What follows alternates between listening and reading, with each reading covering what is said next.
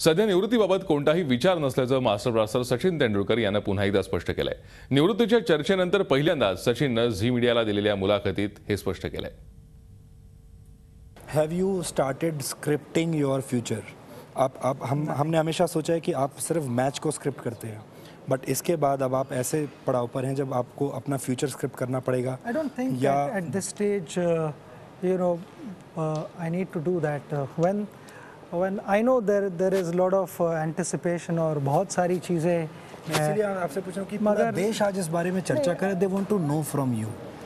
I think, but up to your whatever you want. When I feel it is appropriate to let them know, I will let them know, because I think मैं काफ़ी समय से ये बता रहा हूँ कि जब मुझे लगेगा appropriate है तो I will let you know.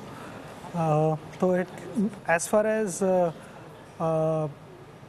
my knowledge is concerned कि ये एकदम simple चीज़ है, तो I don't understand where is the controversy और जो भी कि लोग जानना चाहते हैं।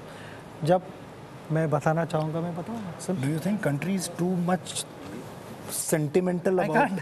Very sentimental. I can't make judgments, क्योंकि I have had such tremendous support और उसके लिए I consider myself really blessed.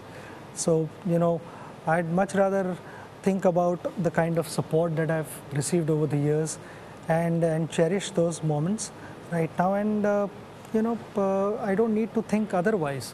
And when I start thinking otherwise or when there is anything, I will let you know. So where is the rush?